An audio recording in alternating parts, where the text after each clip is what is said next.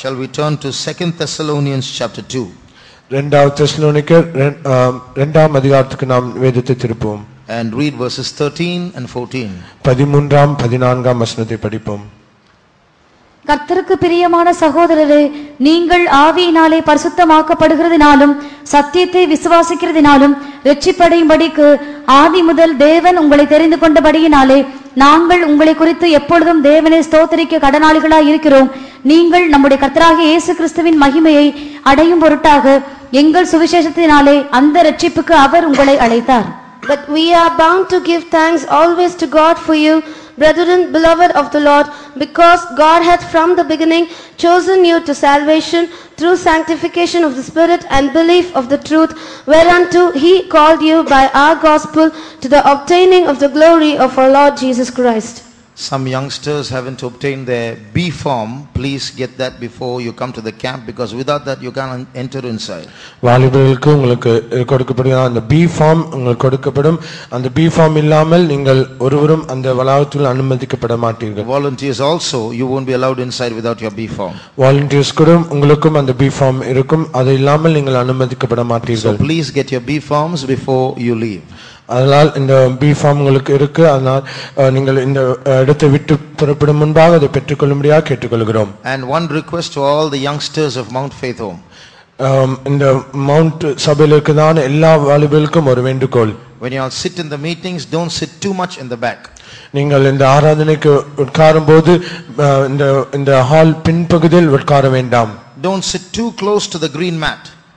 அதே சமயத்தில் இந்த கிரீன் அந்த பச்சையான மேட் மிக அருகில் உட்கார வேண்டாம். Be as much in front as possible and a little away from the green mat.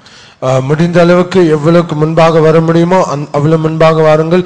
அதே சமயத்தில் இந்த கிரீன் மேட்டுக்கு அப்புறமாகவும் காணப்பட வேண்டும். I'm saying this because the more you are in the rear, the tendency to lose blessings increases, because not everybody, but amongst some youngsters some mischief goes on. நான் ஏன் இதை சொல்லுகிறேன் என்றால், எந்த அளவுக்கு நீங்கள் பின்பாக இருக்கிறீர்களோ அந்த அளவுக்கு உங்கள் தேவனுடைய ஆசீர்வாதங்களை பெற அது தடையா இருக்கும்.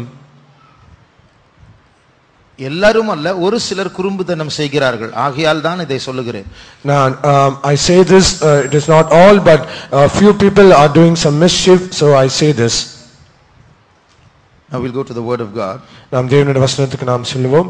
Last week we spoke the spirit of the Lord was speaking to us about light. கடந்த வாரத்தில் கர்த்தருடைய ஆவியானவர் வெளிச்சத்தை குறித்து நம்மோடு பேசினார். Light came into this world. இந்த வெளிச்சம் இந்த உலகத்துக்கு உதித்தது. But men preferred darkness to light because their heart, their deeds were evil. ஆனால் மனுஷரோ வெளிச்சத்துக்கு பதிலாக அந்தகாரத்தை அதிகமாய் விரும்பினபடினால அவர்கள் அந்தகாரத்தை அதிகமாய் இருளை அதிகமாய் விரும்பினார்கள். When Adam and Eve ate the forbidden fruit, ஆதாமும் ஏவாளும் அந்த விலக்கப்பட்டதான கனியை புசித்தபோது they realized they were naked. அவர்கள் தங்கள் நிர்வாணிகள் என்று அவர்கள் உணர்ந்தார்கள். The light that was in their mind left them. அவர்கள் மனதில் இருக்க வேண்டியதான் அந்த வெளிச்சம் அவங்களை விட்டு சென்றது. Now when Adam and Eve were in the Garden of Eden, just like animals are naked, they were also naked. ஆதாமும் ஏவாளும் அந்த ஏதேன் தோட்டத்தில் இருந்தபோது மற்ற விலங்குகள் நிர்வாணமா இருந்தது போல அவர்களும் நிர்வாணிகளா இருந்தார்கள். Even before the fall, அவர்கள் விழுகைக்கு முன்பாக இது நடந்தது. அப்படிதான் இருந்தார்கள். But when they ate the forbidden fruit, they didn't become naked, they realized they were naked. ஆனால் அந்த விலக்கப்பட்டதான அந்த கனியை அவர்கள் புசித்தபோது அவர்கள் நிர்வாணிகள் என்று அறியவில்லை, ஆனால் அவர்கள் நிர்வாணிகள் என்று உணர்ந்தார்கள். நிர்வாணிகள் ஆகவில்லை, ஏற்கனவே நிர்வாணிகள் தான், நிர்வாணிகள் என்று உணர்வு உண்டாயிற்று. Reads Genesis chapter 2 and the last verse. ஆதியாகமம் 2ஆம் அதிகாரம் கடைசி 2 வசனங்களை வாசிப்போம். ஆதாமும் அவன் மனைவியுமாகிய இருவரும் நிர்வாணிகளா இருந்தும் வெட்கப்படாதிருந்தார்கள். And they were both naked, the man and his wife, and were not ashamed. See, so they were naked. Some preach saying that there was a glory covering them. There's no verse in the Bible like that. The glory covered their minds, not their bodies. அவர்கள் நிர்வாணிகளாக இருந்தார்கள், ஆனால் சிலர் சொல்கிறார்கள் தேவனுடைய மகிமை அவர்களை சூழ்ந்தது, ஆனால் அவருடைய மகிமை அவருடைய மனதில் இருந்தது. அப்படிப்பட்ட ஒரு வசனம் இல்லை. அவருடைய மகிமை சரீரத்தை மூடவில்லை, மனதை தான் மூடினது. So this light went out of them when they ate the forbidden fruit. அந்த விலக்கப்பட்டதான அந்த கனியை அவர்கள் புசித்தபோது இந்த வெளிச்சம் அவர்களை விட்டு சென்றது. Then Adam ran into the darkness and hid himself from the light when the who came every day to speak to them. Suddenly Adam slipped away. ஒவ்வொரு நாளும் தன்னோடு பேசிக்கொண்டுதான் அந்த வெளிச்சத்தை விட்டு ஆதாம் விலக்கிக் கொண்டு தன்னை மறைத்துக் கொண்டான். From that day onwards every human being has had this tendency to hide from God. இந்த சுபாவம் அந்த நாள் முதல் ஒவ்வொரு மனுஷனுக்கும் தேவனை விட்டு தன்னை விலக்கிக் கொண்டு தன்னை ஒளித்துக் கொள்ளும்படியாய் மாறினது. Light came, everyone was very happy. When light came, all fled the light and went into the darkness. வெளிச்சம் வந்தபோது எல்லாருக்கும் சந்தோஷமானது. ஆனால் அந்த வெளிச்சம் before the light came everyone was happy. வெளிச்சம் வருவதற்கு முன்பாக எல்லாரும் சந்தோஷமா இருந்தார்கள். ஆனால் வெளிச்சம் வந்தபோது எல்லாரும் அந்த வெளிச்சத்தை விட்டு அந்த இருளுக்கு ஓடினார்கள். All the Israelites became restless when Jesus came down. இயேசு கிறிஸ்து உலகத்துக்கு வந்தபோது எல்லா இஸ்ரவேல் ஜனங்களும் அவர்கள் ஒரு இளைப்பாறுதல் இல்லாமல் இருந்தார்கள். The Bible says he came unto his own. வேதாகம் சொல்கிறது தமக்கு சொந்தமானவர்களுக்காக அவர் வந்தார். But his own received him not. ஆனால் அவருக்கு சொந்தமானவர்கள் அவரை ஏற்றுக்கொள்ளவில்லை. He had more enemies than friends.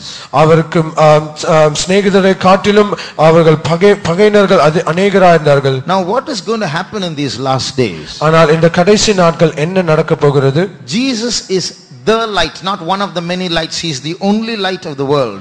இயேசு கிறிஸ்து பல ஒளிகளில் ஒரு ஒளியாக அல்ல, அவரே மெய்யான ஒரே ஒளியாக இருக்கிறார். He is not one of the many gods, he alone is God.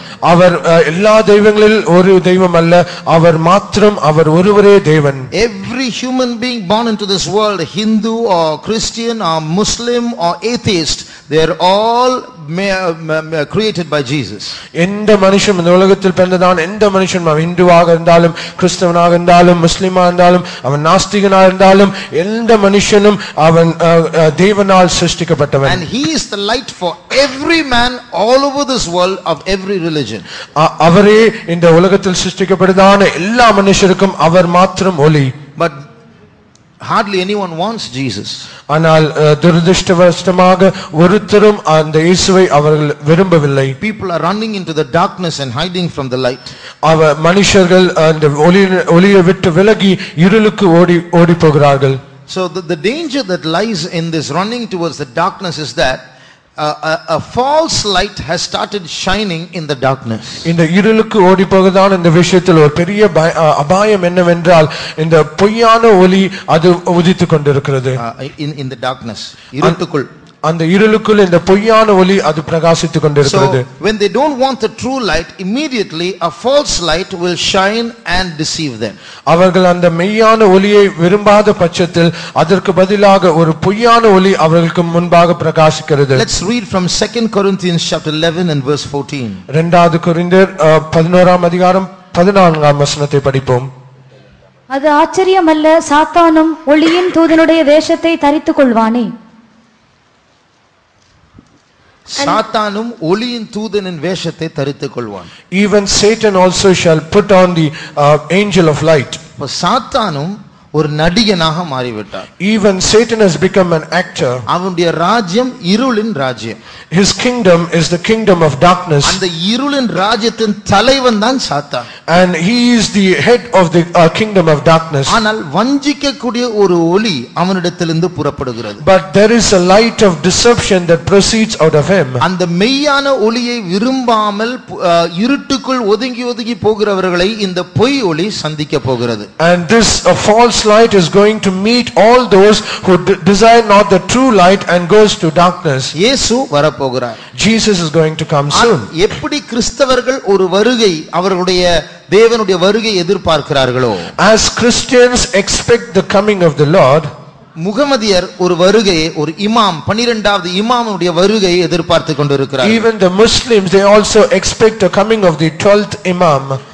யூதர்கள் மேசியாவின் வருகையை எதிர்பார்த்து கொண்டிருக்கிறார்கள். And the Jews also, they expect the coming of the Messiah. இந்த அந்தி கிறிஸ்து வரும்பொழுது, when this antichrist comes, அவனுக்குள் இந்த ஒளியின் தூதனின் வேஷத்தை தரித்த சாத்தான் குடியிருப்பான். and this devil who puts on the angel of light, he will indwell in him, அவன் ஒரு ஒளியை போல் உலகத்தில் பிரகாசிக்க போகிறான். and he will light as a light, and he will shine in this world. ஆனால் வேதம் சொல்லுகிறது அந்தகாரம் தான் இந்த பூமியை மூட போகிறது. But the scripture says the darkness will engulf this world. இதே 2 தெசலோனிக்கேயரில் நாம் வசனத்தை வாசித்தோமே 13 14 வசனங்கள். This same Thessalonians, as we read in verse 13 and 14, அதே அதிகாரத்தில் ஒரு கொடிய வஞ்சகம் பூமியை மூட போகிறது என்று வாசிக்கிறோம். also we read in the same chapter there is a cruel deception that is going to cover the earth. Strong delusion.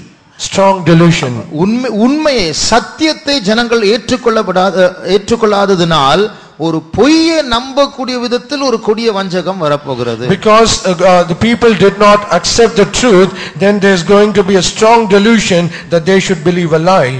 உலகத்தை அந்தகாரம் மூட போகிறது என்று வசனம் சொல்லுகிறது, ஆனால் ஜனங்கள் வெளிச்சம் வர போகிறது என்று எதிர்பார்த்து கொண்டிருக்கிறார்கள். The scripture says the world is going to be covered with darkness, but it is said they will expect that thing.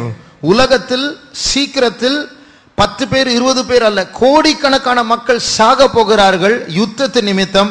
ஆனால் இன்றைக்கு முழு உலகம் அந்த அந்திகிறிஸ்துவின் வருகை ஒரு சமாதான காரணரின் வருகை என்று அவர்கள் சொல்லுகிறார்கள். Though it is not 10 or 20, there are thousands of people are going to die, but the coming of the antichrist, they say it is peace and peace. இன்றைக்கு உலகத்தில் எம்மதம் சமதம் என்று சொல்லுகிறார்கள். In this world now say every religion is same. கிறிஸ்தவர்களாகிய நாம் தெருக்களில் போய் இயேசுதான் வழியும் சத்தியமும் ஜீவனும் என்று சொன்னால் அது பகையே பரப்புவதற்கு ஒப்பானது என்று சொல்லுகிறார்கள். But we as Christians, when we go into the streets and say Jesus is the way, truth and life, they say that is hatred, and we are trying to advertise hatred. இயேசுதான் என்று சொல்லாத எல்லாமே ஒன்றுதான்.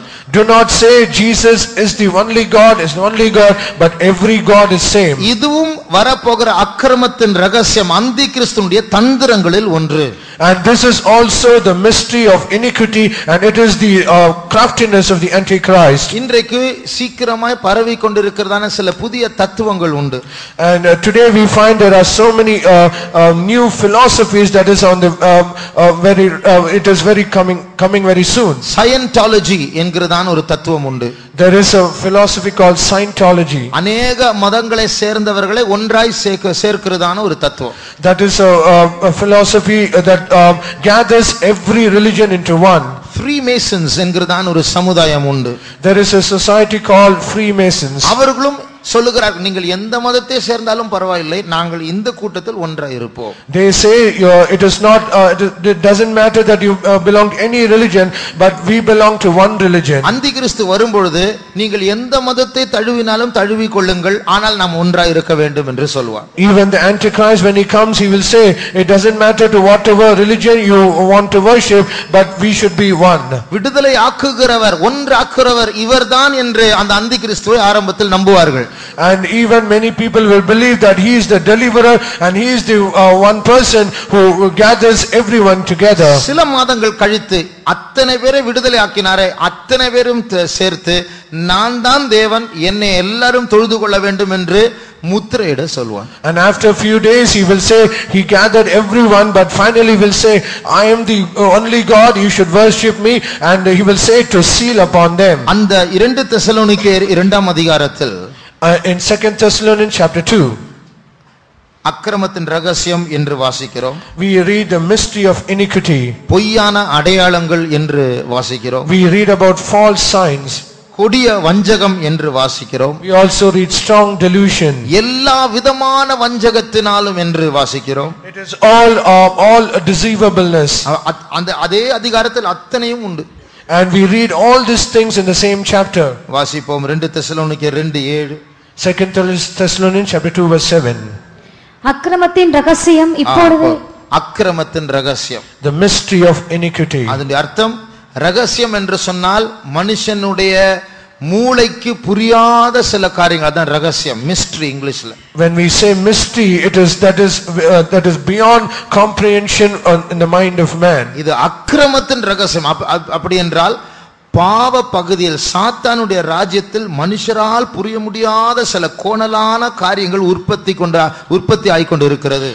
In the kingdom of Satan there is so many things that is a mystery that is being formed or created in his kingdom. 9ஆம் வசனம் என்று நினைக்கிறேன். பொய்யான அதிசயங்கள். எத்தனாவது வசனம்? அந்த அக்கிரமக்காரனுடைய வருகை சாத்தானுடைய செயலின்படி சகல வல்லமையோடும் அடையாளங்களோடும் பொய்யான அற்புதங்களோடும். பாருங்கள், பொய்யான அற்புதங்கள் and lying wonders. 10ஆம் வசனத்தில் எல்லா விதமான வஞ்சகம்.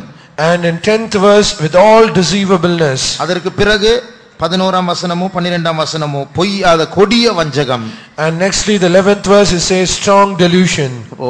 இப்போ இதெல்லாம் எதற்காக எழுதப்பட்டிருக்கிறது? And why all these things are written? வரப்போகிறதான அந்திகிறிஸ்துவின் ஆட்சி பயங்கரமான ஏமாற்றுகிற ஒரு ஆட்சி. Because the reign of the antichrist is going to come. That is a very deceiving, or it is a reign of false thing. மனுஷனுடைய ஆத்துமாவே இழக்குகிறதான ஒரு ஆட்சி. It is a reign that where it can make man to lose all his senses. எல்லாரும் பெரிய எதிர்பார்ப்போடு வருக வருக என்று அந்திகிறிஸ்துவை வரவேற்பார்கள். And everyone with so much of expectations they will welcome the antichrist. இன்றைக்கு உலகம் அந்த வரப்போகிற அந்திகிறிஸ்துவை பிக் பிரதர், மூத்த சகோதரன் என்று அழைக்கிறார்கள். Now in the world they say the coming of the antichrist as the coming of the big brother. ஆரம்பத்தில் big பிரதராக தான் வருவான். In the initial stage he will indeed come as a big brother. கொஞ்ச நேரத்தில் அவர்கள் புரிந்து கொள்வார், அவர் big brother அல்ல, அவர் big Beast, பெரிய மிருகம். And finally they will understand, they realize he is not the big brother but he is the big beast. இயேசு இந்த பூமியில் இருக்கும் பொழுது, when Jesus was in this world, அவருடைய இரண்டாம் வருகையை பற்றி அவர் பேசினார். and he spoke to the people about his second coming. அவர் பேசும் பொழுது அவர் பேசின அந்த வார்த்தைகளை 3 சுவிசேஷங்களில் நாம் வாசிக்கிறோம். When he spoke all these words, in his words there were 3 gospels hidden in it. மத்தேயு 24ஆம் அதிகாரத்தில் வாசிக்கிறோம். When we read in Matthew's gospel chapter 24. அதற்கு பிறகு மார்க் 13ஆம் அதிகாரத்தில் வாசிக்கிறோம். Next we read Mark's gospel chapter 13. லூக்கா 21ஆம் அதிகாரத்தில் வாசிக்கிறோம். Next we read Luke's gospel chapter 21. இந்த 3 அதிகாரங்களும் ஆண்டவருடைய ஒரே பேச்சுதான். And all these 3 chapters it speaks about the same message of God. 4 சீஷர்கள் ஒரு மலை பகுதியில் உட்கார்ந்து இயேசுவோடு சம்பாஷிக்கும் போது இயேசு பேசின வார்த்தைகள் தான் இந்த 3 அதிகாரங்களில் வாசிக்கிறோம். These the message that Jesus spoke when 4 of his disciples were in the mount. ஆனால் சில வார்த்தைகள் சில சீஷர்களால் அந்த எழுதும்போது வித்தியாசமாக எழுதப்பட்டு, வித்தியாசம் அல்ல, சிலர் விட்டுவிட்டதை மற்றவர்கள் எழுதினார்கள். And because these disciples were different, they might have left some words and they were written. ஆனால் ஒரு வார்த்தை 3 பேரும் எழுதி இருக்கிறார்கள். But all these 3 disciples they wrote the same thing. அந்த பிரசங்கத்துடைய ஆரம்பம், இயேசு இரண்டாம் வருகையை பற்றி பேசும் பொழுதே அவர் ஆரம்பித்ததே அப்படிதான். And the message that Jesus started about the second coming, it is the same message that he started on that message. மத்தேயு 24ஆம் அதிகாரத்தில், ஆண்டவரே இதெல்லாம் எப்பொழுது சம்பவிக்க போகிறது, உம்முடைய வருகையின் அடையாளம் என்ன, உலகத்தின் முடிவு எப்பொழுது என்றெல்லாம் கேட்கும்போது ஆண்டவர் ஆரம்பித்த அந்த பிரசங்கத்தை ஆரம்பித்த வார்த்தை பாருங்கள். 4ஆம் வசனத்தை வாசியுங்கள். Let's read verse 4:24 Matthew. இயேசு அவர்களுக்கு பிரதியுத்தரமாக, ஒருவனும் உங்களை வஞ்சியாதபடிக்கு எச்சரிக்கையாய் இருங்கள். அதே போல மார்க் 13ஆம் அதிகாரம், Mark's gospel chapter 13 5ஆம் வசனம் வாசிங்க. verse 5. இயேசு அவர்களுக்கு பிரதியுத்தரமாக, ஒருவனும் உங்களை வஞ்சியாதபடிக்கு எச்சரிக்கையாய் இருங்கள். லூக்கா 21ஆம் அதிகாரம், Luke's gospel chapter 21 8ஆம் வசனம், verse 8. அதற்கு அவர், நீங்கள் வஞ்சிக்கப்படாதபடிக்கு எச்சரிக்கையாய் இருங்கள். பாருங்கள், அந்த 3 பிரசங்கம் ஒரே பிரசங்கம் தான், ஆனால் ஆரம்ப வசனம் ஒன்றுதான். All these things are the same message but the starting verse is the same. 3 பேரும் அந்த ஒரு வார்த்தை அவர்கள் விடவில்லை. And all these 3 they did not leave this word. ஆண்டவரும் அவர்களை எழுத வைத்தார். And even the Lord also made them to write. அதனுடைய அர்த்தம் இந்த கடைசி நாட்கள் அப்படிப்பட்டதான எல்லா விதமான வஞ்சகம் உண்டாய் கொண்டிருக்கிறது. The meaning is, in the last days all deceivableness is coming. இது எல்லா திசைகளிலிருந்தும் நம்மை நோக்கி வருகிறது.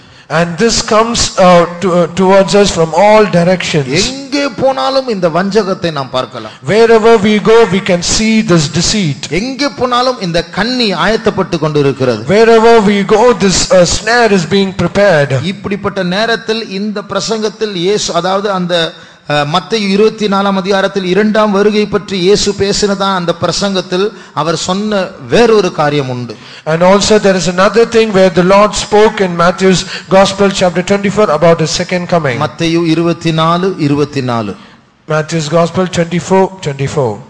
ஏனெனில் கள்ள கிறிஸ்துக்களும் கள்ள தீர்க்கதரிசிகளும் எழும்பி கூடுமானால் தெரிந்து கொள்ளப்பட்டவர்களை வஞ்சிக்கத்தக்கதாக பெரிய அடையாளங்களையும் அற்புதங்களையும் செய்வார்கள். அப்போ பெரிய அற்புதங்களையும் அடையாளங்களையும் செய்து தெரிந்து கொள்ளப்பட்டவர்களை அவன் வஞ்சிக்க முயற்சி செய்வான். And they shall shew great signs and wonders, and they shall try to deceive even the very elect. நாம் தான் அந்த தெரிந்து கொள்ளப்பட்டவர்கள். And we are the chosen people. இந்த கடைசி நாட்கள் என்று இயேசு பேசினாரே அந்த அதிகாரம் நம்முடைய காலத்தில் தான் நிறைவேறிக் கொண்டிருக்கிறது. The last chapter, the last days when Jesus spoke, it is those days that we are living in. இயேசு எவ்வளவு சீக்கிரமா வரப்போகிறார்? How soon is Jesus coming? நாம் இரத்த சாட்சிகளாய் மரித்தால் ஒழிய இங்கே இருக்கிற 75% பேர் இயேசுவின் வருகையில் உயிரோடு தான் இருப்பீர்கள். Except we die as a martyrs, more than 75% of the people will be here when Jesus comes. அவ்வளவு சீக்கிரமா இயேசு வரப்போகிறார். Jesus is going to come very soon. இப்படி இருக்கும்போது நாம் இயேசுவின் வருகையில் கைவிடப்பட வேண்டும் என்று இந்த சாத்தான் தன்னை ஒரு ஒளியின் தூதனை போல நடித்து தெரிந்து கொள்ளப்பட்டவர்களை ஏமாற்ற அவன் முயற்சி செய்வான். So understanding this, Satan will try to act like an angel of light, and he will even deceive the very elect so that they might not be caught up at the coming of the Lord. ஸ்பிரிச்சுவலா இருக்கிற ஒரு ஆவிக்குரிய ஆளை பாவத்தினால் ஏமாற்ற முடியாது, ஆனால் பொய்யான ஆவிக்குரிய காரியங்களால் ஏமாற்ற முயற்சி செய்வான். And he cannot deceive a person who is spiritual by sin, but he can deceive him through a lie. இப்படி இருக்கும்போது நம்முடைய மனுஷ மூளையை வைத்து நம்மை பாதுகாக்க முடியாது. When things are so, we cannot protect ourselves by our brains. நாம் ஆரம்பத்தில் வாசித்துதான் அந்த வசனத்தை பார்க்கும்போது, when we see the initial verse that we have read, இப்படி உலகம் கெட்டு போய் கொண்டிருக்கிற நேரத்தில், when the world is being spoiled like this, அக்கிரமத்தின் ரகசியம் கிரியை செய்து கொண்டிருக்கிற நேரத்தில், when the time where the mystery of iniquity is at work, பொய்யான அதிசயங்களை கொண்டு உலகம் ஏமாற்றம் அடைந்து கொண்டிருக்கிற நேரத்தில், when the time where the lying wonders, it is deceiving the world, எல்லா விதமான வஞ்சகத்தோடு சாத்தான் கிரியை செய்கிற நேரத்தில், when Satan is trying to deceive people with all deceivableness, இப்பொழுது நாம் வாசித்த வசனம் என்ன சொல்லுகிறது? So what is the verse that we read say? தெசலோனிக்கேயரை பார்த்து பரிசுத்த பவுல் ஆண்டவருக்கு நன்றி செலுத்துகிறார். Looking unto the Thessalonian church, Saint Paul thanks the Lord. நான் தேவனுக்கு நான் மகிமை நன்றி செலுத்துகிறேன், ஏனென்றால் இதனால் நீங்கள் தாக்கப்படவில்லை. I thank my God, I give glory to my God, because you are not targeted by this. ஒரு காலத்தில் நாங்கள் வந்து உங்களிடத்தில் சுவிசேஷத்தை சொன்னோம், எங்களுடைய சுவிசேஷத்தை கேட்டு நீங்கள் அழைக்கப்பட்டு இங்கே வந்திருக்கிறீர்கள். Once upon a time we came and we shared our gospel to you, and you believed our gospel, and you have escaped yourself and you have come here. மத்தேயு 24ஆம் அதிகாரத்தினுடைய 25ஆம் வசனத்தை வாசிக்கும்போது, when we read verse 25 of Matthew's Gospel chapter 24, இதோ முன்னதாக உங்களுக்கு அறிவித்திருக்கிறேன். முன்பதாகவே உங்களுக்கு அறிவித்திருக்கிறேன். I have said this beforehand. அதன் அர்த்தம், ஆண்டவர் அது ஏற்கனவே அந்த சீஷர்களுக்கு சொன்ன பிரசங்கத்தை இரண்டாவது முறை அது சொல்லுகிறார். The meaning is the Lord repeated the same thing that he has already shared with his disciples. ஏன்? Why? அவர் இருமுறை சொன்ன அந்த வார்த்தைகள் இவர்கள் மறக்காமல் எத்தனையோ ஆண்டுகளுக்கு பிறகு இதை இப்பொழுது எழுத போகிறார்கள். அது பைபிளாய் மாறும், நம்முடைய கையில் வரப்போகிறது. ஆகையால் 2 முறை சொல்லி ஞாபகப்படுத்துகிறார். And he reminds them twice so that they should not forget this, and they should write this, and so that it becomes a written thing as Bible in our hands. பரிசுத்த பவுல் இதே இந்த புஸ்தகத்தில் 2 தெசலோனிக்கேயர் 2 அதிகாரத்தில் இந்த அக்கிரமத்தின் ரகசியம் அந்திகிறிஸ்துவின் வருகை கடைசி நாட்களை பற்றி எழுதும்போது அவரும் என்ன சொல்லுகிறார் பாருங்கள். 5ஆம் வசனம் வாசிங்க. Verse 5 of 2 Thessalonians chapter 2. நான் உங்களிடத்தில் இருந்தபோது இவைகளை சொன்னது உங்களுக்கு ஞாபகம் இல்லையா? இவரும் ஏற்கனவே சொன்ன வார்த்தை 2 முறை சொல்லுகிறார். And even he also says twice. அப்போ ஒரு முறை வாயில் சொன்னார், பேசி சொன்னார், இப்பொழுது எழுத்தில் எழுதி சொல்லுகிறார். Once he said through words and now he has written through letters. ஏற்கனவே ஒரு முறை சொன்னது ஏன் எழுதி சொல்ல வேண்டும்? Why should he write these letters that he already said through words? அது எழுதினது தெசலோனிக்கேயருக்காக அல்ல, நமக்காக அவர் எழுதி இருக்கிறார். It is not to the Thessalonians that he wrote, but he has written to us. நாம் ஏற்கனவே அவர்களுக்கு நேரடியாய் பேசப்பட்ட வார்த்தைகளை நாம் கேட்க வேண்டும், வாசிக்க வேண்டும் என்று சொல்லி ஆண்டவர் வேதமாய் நமக்கு தந்திருக்கிறார். The Lord has given all these words that has already been told to them as scriptures to us. சமீபத்தில் இப்படி கேள்விப்பட்டேன். Recently I heard so. போன வாரம் பெய்த மழையில் புலிகள் வைக்கப்பட்ட வண்டலூர் சூவில் புலிகள் வைக்கப்பட்டதான அந்த இடத்தினுடைய சுவர் உடைந்து 3 புலிகள் வெளியே வந்துவிட்டது. ஒன்றை பிடித்தார்கள், இன்னும் 2 பிடிக்கவில்லை. The place where the tigers were kept, the wall was broken down and 3 tigers escaped. They caught 2 tigers but one was escaped. அப்ப அந்த 2 டைகர்ஸ் எங்க இருக்குன்னு தெரியாது இப்போ. And those 2 tigers they don't know where they are. இப்ப நாளைக்கு நீங்க வண்டலூர் வழியா போனா கண்டிப்பா டைகர் ஞாபகம் வரதான் செய்யும் இல்லையா? So when you go when you happen to pass through Vandalur, you will just remember these 2 tigers. அப்படி போகும்போது சோத்ர சோத்ர சோத்ரன்னு சொல்லிட்டு தான் போவோம். When you happen to go like that, you will say praise the Lord, praise the Lord. எத்தனையோ நூற்றாண்டுகளாக ஒரு சிங்கம் சுத்திட்டு இருக்கு, அது நம்ம மறக்க கூடாது. But we should never forget, for so many centuries lion is also roaming about. இந்த டைகர் பாவம், அது எங்கேயோ ஒரு ஆடை பிடிச்சிட்டு கூட போகும். இந்த சிங்கம் ஆளை தேடுது, ஆத்துமாவை தேடுது. This tiger is poor, it will just catch any of the lamb or so, but this lion, it will catch men. இந்த புலி வருதுன்னு சொல்லி நம்ம சோத்ர ஸ்தோத்திரம் போறோம். நம்ம ரோட்ல இறங்குனாலே சோத்திரம் சொல்லிட்டு தான் போனோம். ஏன்னா அதை விட பயங்கரமான சிங்கம் சுத்திட்டு இருக்கு. If we go happen to expect the tiger, we say praise the Lord, but the moment that we step out of our house, how much more we should say praise the Lord. வெளிப்படுத்தல் 12ஆம் அதிகாரத்தில் வேதத்தை திருப்பும்போது, when we turn to our Bibles to Revelation chapter 12, வான மண்டலங்களில் ஒரு ஸ்திரீ நின்று கொண்டிருக்கிறாள். and there was a woman standing in the heaven. நாம் தான் அந்த ஸ்திரீ, and we are that woman. அந்த சபை, that is the church. ஆனா அந்த ஸ்திரீ கர்ப்பவதியாய் இருக்கிறாள். and she was travailing in pain. அதனுடைய அர்த்தம் என்ன? சபையில் எல்லாரும் இயேசுவின் வருகையில் எடுத்துக்கொள்ளப்பட மாட்டார்கள். ஒரு ஆண் பிள்ளை உருவாக்கப்பட்டு கொண்டு இருக்கிறது, ஜெயம் கொண்டதான கூட்டத்தார். இயேசு வரும்போது அந்த கூட்டம் எடுக்கப்படும், மற்றவர்கள் கைவிடப்படுவார்கள். The meaning is not all will be caught up when Jesus come. There is a group of people that a man child is being formed. Only that group of people will be caught up at the coming of the Lord. 4ஆம் வசனத்தை வாசியுங்கள். Let's read verse 4. அதின் வால் வானத்தின் நட்சத்திரங்களில் 1/3 பங்கு இழுத்து அவைகளை பூமி 4ஆம் வசனம். that's right. 4ஆம் வசனம் வாசி. அதின் வால் வானத்தின் நட்சத்திரங்களில் 1/3 பங்கு இழுத்து அவைகளை பூமியில் விழத் தள்ளிற்று. பிரசவ வேதனை படுகிற அந்த ஸ்திரீ பிள்ளை பெற்றவுடனே அவளுடைய பிள்ளையை பட்சித்து போடும்படிக்கு அந்த வலு சர்ப்பம் அவளுக்கு முன்பாக நின்றது. இந்த வசனத்தை நன்றாய் கவனித்தால், when we consider this verse carefully, 7 தலை உள்ள ஒரு சர்ப்பம், அதுதான் சாத்தான். ஒளியின் தூதனின் வேஷத்தை தரித்தான் என்று வாசித்தோமே, அதே சாத்தான் இப்பொழுது ஒரிஜினல் ரூபத்தில் வலு சர்ப்பமாக 7 தலையுள்ள சர்ப்பமாக அந்த ஸ்திரீ சபைக்கு முன்பாக நின்று கொண்டிருக்கிறார். As we read the angel, the devil or the angel of the light, the same angel now he is coming in his true form, dragon with 7 heads and 10 horns, and he is standing before that woman. ஆனால் கவனிக்க வேண்டிய வார்த்தை என்னவென்றால், அவன் அங்கே நின்று கொண்டிருப்பது அந்த ஸ்திரீயை பட்சிக்கும்படி அல்ல, அவளிடத்திலிருந்து வருகிற அந்த ஆண் பிள்ளையை பட்சிக்கும்படியாக நின்று கொண்டிருக்கிறார். The thing that we should be more concerned is not the dragon is not concerned about the woman, but he is very much careful so that he might destroy the man child that is to be brought forth. சிலர் சொல்வார்கள், எனக்கு புதிய எருசலேம் எல்லாம் வேண்டாம், பரலோகத்தில் ஒரு மூலை கிடைச்சா போதும். Some people they will say, I do not need New Jerusalem at all, I need only a corner in heaven. இந்த வலு சர்ப்பம் அவர்களுக்கு எதிராளி அல்ல. And this dragon, it is not against them. ஏனென்றால் இந்த ஸ்திரீ கொஞ்ச நேரத்தில் அந்த அதிகாரத்தை வாசித்தால் சந்திரனின் மேல் நின்று கொண்டு இருக்கிற ஸ்திரீ திடீரென்று பார்த்தால் பூமியில் இருக்கிறாள். And the preceding verse, then we read the woman who stood on the mount, suddenly she is somewhere.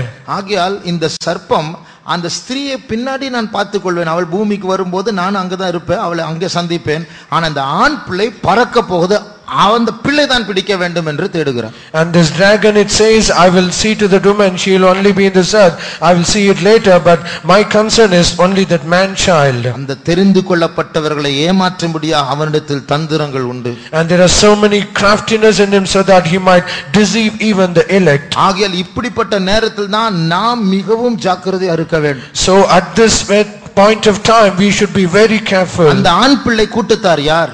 And who are those group of people, the man child? இந்த பூமியின் மேல் சிந்தை வைக்காமல் இயேசுவை பூமிக்குரிய காரியங்களுக்காக தேடாமல் ஜெயிக்க வேண்டும், பூர்ணப்பட வேண்டும், இயேசுவை போல மாற வேண்டும் என்று விரும்புகிறவர்கள் தான். And those are the group of people who do not have any mind in this earth.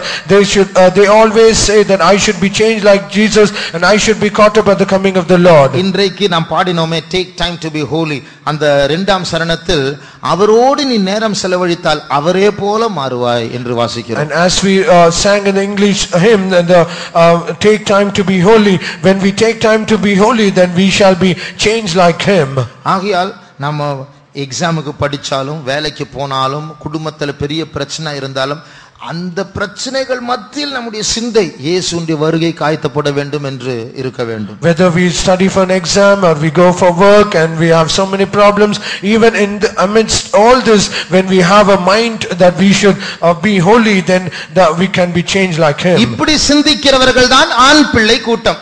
And all those people who think like this, they are the group of this man child. அந்த ஆண் பிள்ளையை விழுங்கும்படியாக தான், ஆவிக்குரிய ஜீவிதத்தில் வளர வேண்டும் என்று சிந்தை உள்ளவர்களை விழுங்கும்படியாக தான் இந்த சர்ப்பம் நின்று கொண்டிருக்கிறார். And this dragon is standing so that he might devour all those people who have such a mind in them. சர்ப்பம் என்று சொன்னால் ஒரு விதத்தில் தந்திரத்தை காட்டுகிறது. When we say a serpent, it speaks about the craftiness.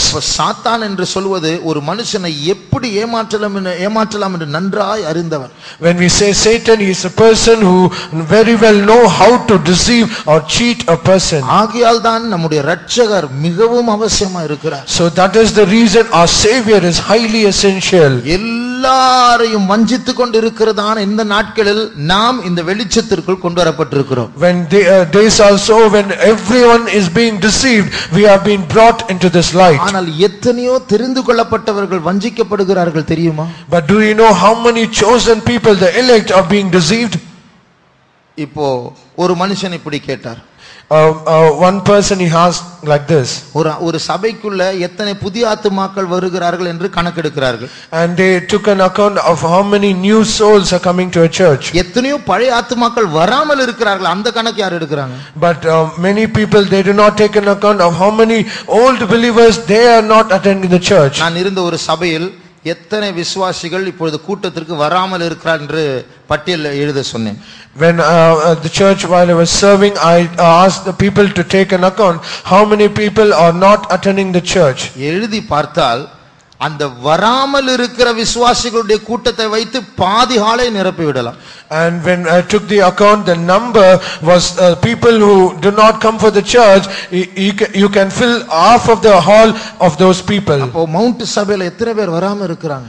Even so, how many of believers are not attending Mount Faith? இது வராமல் இருக்கிறதல்ல, இது சாத்தான் சர்ப்பம் ஆண் பிள்ளை விழுங்குகிறதான ஒரு செயல் இது. It is not the absence, but the devil. It is he is devouring or swallowing people. ஆகையால் நாமும் மோசம் போகாதபடிக்கு நாம் ஜாக்கிரதையா இருக்க வேண்டும். So we also should be very diligent so that we might not be deceived. நம்முடைய வாழ்க்கையை பற்றி நாம் மிகவும் கண்டிப்புள்ளவர்களா இருக்க வேண்டும். We should be strict concerning our life. இல்லை என்றால் இந்த கொடிய வஞ்சகம் நம்மையும் தாக்கிவிட்டு நம்முடைய மைண்ட் மாறி ஒரு காலத்தில் எப்படியோ பேசிக் கொண்டிருந்தவர்கள் ஆவிக்குரியவர்கள் வேற வேற வார்த்தைகளை பேச ஆரம்பிப்போம். If that is not so, we who are people who spoke so many things earlier, now we will speak other things. ஆகையால் இந்த கொடிய வஞ்சகம் நம்மை தொடாதபடிக்கு நாம் எப்படி இருக்க வேண்டும்? So how should we be so that this strong delusion does not touch us? இந்த 2 தெசலோனிக்கேயர் 2ஆம் அதிகாரத்துக்கு மறுபடியும் வரும்பொழுது, when we come back to 2 Thessalonians chapter 2, அவர்கள் சத்தியத்தின் மேல் உள்ள அன்பை ஏற்றுக்கொள்ளாதபடியினால் இப்படி அவர்களுக்கு சம்பவிக்கிறது. எத்தனாவது வசனம் அது? 10ஆம் ஆங்கிலத்தில் 10ஆம் வசனம், verse 10 in English. 10 அது 10ஆம் தமிழிலும் 10ஆம் வசனம். கெட்டுப்போகளுக்குள்ளே அநீதியினால் உண்டாகும் சகலவித வஞ்சகத்தோடும் இருக்கும் ரட்சிக்கப்படத்தக்கதாய் சத்தியத்தின் மேலுள்ள அன்பை அவர்கள் அங்கீகரியாமற் போனபடியால் அப்படி நடக்கும். அதோட அர்த்தம் என்ன? What is the meaning? சத்தியத்தின் மேல் அன்பு வேண்டுமா? So we should have the love for the truth. சத்தியத்தை நேசிக்காவிட்டால் ஏமாற்றம் வரும். If we do not love the truth, then we will be deceived. சத்தியம் என்றால் என்ன? What is truth? தேவன் ஒருவரே. God is one. தேவன் திருத்துவ தேவன். God is triune. நமக்காக இயேசு அனுப்பப்பட்டார். For us Jesus was sent. இயேசுதான் வழியும் சத்தியமும் ஜீவன். Jesus is the way, truth and life. நம்முடைய பைபிளில் எழுதப்பட்ட அனைத்தும் சத்தியம்தான். All the words that is written in the Bible, everything is truth. அந்த சத்தியத்தை நாம் ஏற்றுக்கொண்டாலும் போதாது, நாம் அதை நேசிக்க வேண்டுமா? Not only it is enough that we believe the truth or accept the truth, but also we should love the truth. அதை நேசிக்காமல் போனால் நாம் ஏமாற்றமடைவோம். But when we do not love the truth, we will be deceived. சமீபத்தில் வேற சபைக்கு போய் கொண்டிருக்கிறதான ஒரு மனுஷனுக்கும் நம்முடைய சபைக்கு வந்து கொண்டிருக்கிற ஒரு வாலிப பிள்ளைக்கும் ஒரு தர்க்கம் நடந்து கொண்டிருந்தது. There was a debate between recently there was a debate between a person other denomination and a young sister belonging to our faith. அந்த சகோதரன் சொன்ன காரியம் என்னவென்றால், நாங்கள் இந்த வருஷம் கிறிஸ்மஸ் ரொம்ப கிராண்டா கொண்டாட போறோம், ஒரு மாசம் நாங்க கொண்டாட போறோம். That brother who belonged to other denomination said, we are going to celebrate Christmas in a very grand way. நாங்கள் பைபிள் படி ஜீவிக்கிறவர்கள். We are a people who live according to the Bible. வேதத்தில் எழுதப்பட்ட எல்லா பண்டிகைகளையும் நாங்கள் ஆசரிக்கிறவர்கள். We ordain all the feasts that is written in the Bible. அந்த வாலிப பிள்ளை கேட்டா, பைபிள்ல கிறிஸ்மஸ் கொண்டாடுறது எங்க இருக்கு? And this young sister asked, but where was Christmas mentioned in the Bible? நான் அடிக்கடி சொல்லுகிற காரியம், இயேசு 33 வருடம் இந்த பூமியில் வாழ்ந்தார். அதனுடைய அர்த்தம் 33 பர்த்டே இந்த பூமியில் இருந்தது அவருக்கு. And often I would say, when Jesus lived on this earth for 33 and a half years, for then he should have 33 and a half birthdays. அப்ப 33 பிறந்த நாளில் ஒரு பிறந்த நாளும் பைபிளில் இல்லை. But all this 33 birthdays, it was never recorded in the Bible. பழைய ஏற்பாட்டில் எத்தனையோ காரியங்களுடைய குறிப்புகள், தேதிகள் எழுதப்பட்டிருக்கிறது. இயேசு பிறந்த சம்பவம் இருக்கிறது, நாள் இல்லை. And even in the Old Testament there are so many events that are mentioned, recorded, but this was never mentioned. December 25ஆம் தேதி உண்மையாய் சொல்ல போனால் ரோமர்கள் கும்பிட்டு வந்ததான சூரிய தேவனுடைய பிறந்த நாள். When we say correctly, December 25 is a day when the birthday of sun god, where it is being worshipped by the Jews, Romans. இஸ்ரவேல் ஜனங்கள் கிறிஸ்தவ மார்க்கம் ரோம மார்க்கம் எல்லாம் கலந்து கலப்படமாய் மாறின போதுதான் இது கிறிஸ்மஸ் ஆக மாறிவிட்டது. But when all the Christians and the Jews and the Romans it all mingled, then this became as Christmas. இதை இந்த வாலிப பிள்ளை சொன்னபோது, when this was said by this young sister, அந்த சகோதரன் சொல்கிறார், நீ இயேசு கிட்ட ஜெபிச்சு பாரு. And the brother said, you just pray and ask the Lord. எது உண்மை நீ ஜெபம் பண்ணி பாரு. You ask the Lord what is truth. அது நீ சொல்றது உண்மையா இருந்தா நீ என்கிட்ட தனியா சொல்லக்கூடாது, நீ சபையில நின்னு சொல்லணும். And if that which you say is truth, you should say in the church. பாருங்க, அந்த சகோதரனுக்கு சத்தியத்தை ஏற்றுக்கொள்ள மனசு இல்ல, ஜெபிக்க வேண்டிய அவர்தான்.